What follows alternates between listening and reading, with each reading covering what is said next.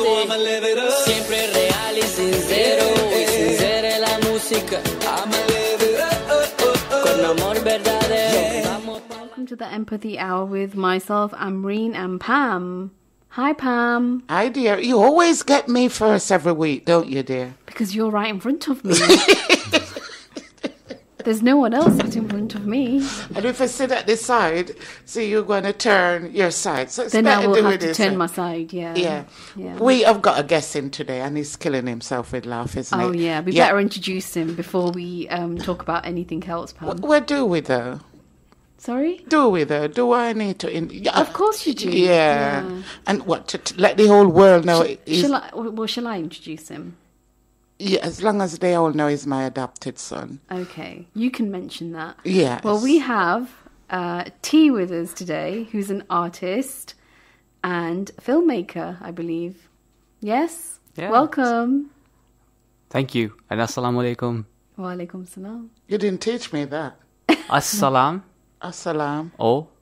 Oh. Alaikum. Alaikum. I'm supposed to be your mother, and yet you didn't even... And it's Pam's adopted son, by the way. Yes. Hi, Ma.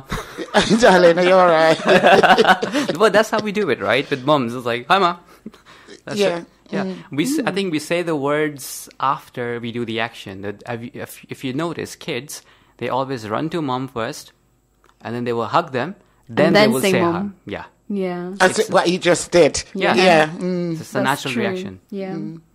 So, Pam, before we talk to T, last week we had quite an interesting show, didn't we? We talked about wills.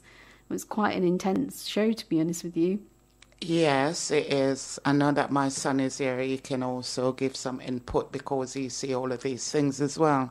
So the reason why we talk about will as well, it is on the increase. In our community, the Asian community, we don't tend to be putting a lot of these into place for when we passed away, and also the difficulty what we can have when they passed away.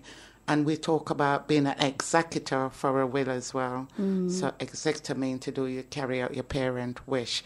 But can I ask you a question, my son? Why is it in the Asian and black community that we do not put will in place or preparate our children for when we go?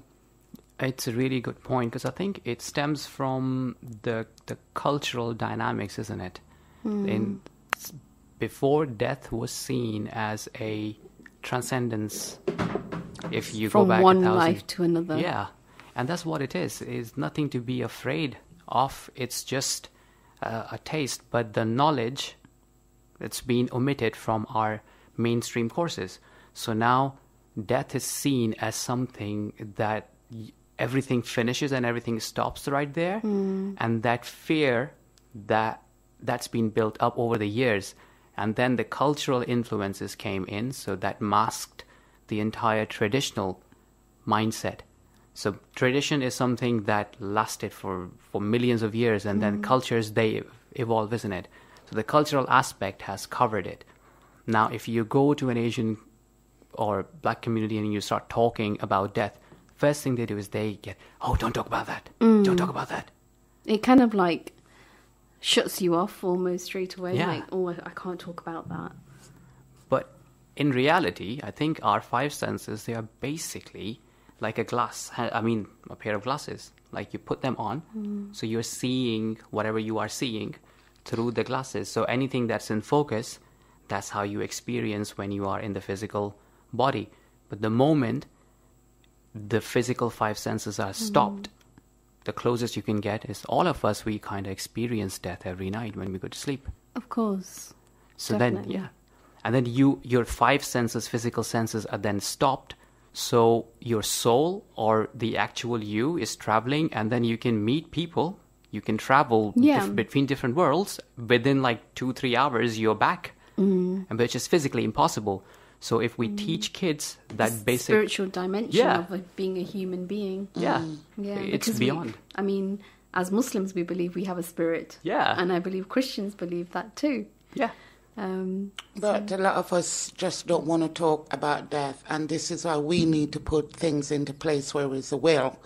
Yeah, because if you don't put that in and you got children, Yeah.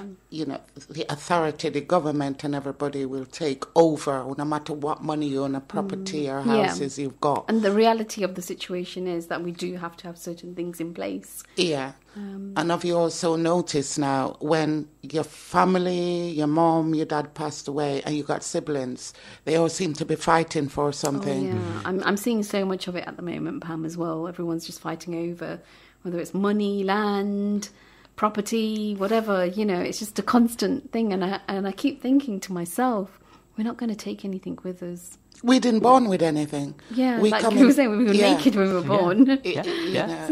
But my parents always tell me, I didn't buy the house belongs to them or didn't buy them a car. They worked for it. Yeah. You know, and my parents always tell me that God says, you know, mother got his own, father got his own, and God bless the child that got their own. So what my parents said do not belongs to me. It's what I work for that belongs. But we seem to be fighting over little petty things. And another thing we were talking about, Pam, was before we are born, when we're in the mother's womb, our destiny is written in terms of what we're going to get financially. You know, we say rizq. It's already written for us. So why are we fighting over something that's already written? Well, that's greed again. It's boiled down to just greed and money, and I just let them get on with it. It's no point we're going to fight each other, siblings, brothers, sisters, for something what our parents do, because they put a will into place. So as a family and children, we're supposed to respect their wishes. But if we're going to go and start fighting and they're not even down in the ground yet or being cremated and we're fighting for this, what is the point? Get on with it. Yeah. But a will is more important. It was a really good topic, and we hopefully will be having Farhan back in the studio. Hopefully, once lockdown is over, we can have him in the studio and we can talk about other things such as probate and is it lasting power of attorney? Lasting power of attorney and probate. Yeah. So hopefully, yeah. We'll And the other definitely one do is that. immigration. Yes, we do want to talk about immigration as well, because a lot of changes going on from the government side as well around immigration, obviously with EU changes as well. And there's lots of new laws coming in. So I think we need to be aware of what's happening.